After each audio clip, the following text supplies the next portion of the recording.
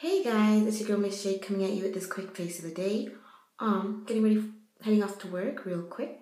So I just wanted to share with you this simple look. So, sorry for the lighting, it's like 7:30 and it's not quite sunny.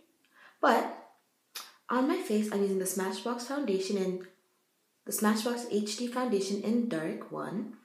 For concealer, to hide my blemishes in my under eyes, I use the Smashbox HD concealer in dark as well. I used a wet makeup sponge to blend it all out. I contoured with the matte Copper Beach Pro Sculpting Cream.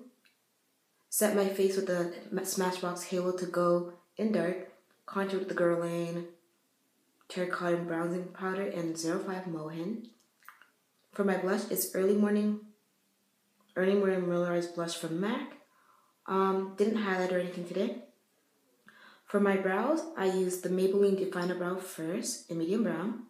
Then I did 2 layers of the MAC Espresso Shadow to give it a darker feel. Just into the whole darker brows now. And love it. For my eyes, I used the Smashbox Photo Finish Lid Primer.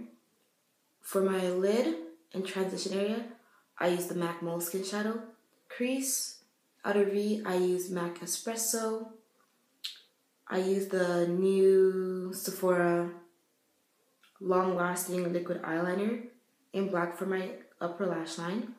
I'm wearing the Red Cherry lashes number 601, sorry. Really like them. For mascara, I use the Benefit They're Real on the top lashes to blend my lashes in. For my lower lash line, I'm using the new Sephora collection, what's it called? Let's see. I just showed this in my haul.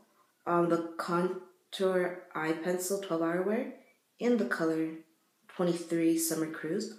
Love it on the lower lash line. And on my lips, I'm wearing MAC's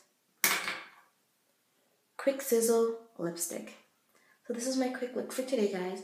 Hope you like it. Possibly do a tutorial on this real soon. Thumbs up, and I'll see you in another video real soon. Bye, guys.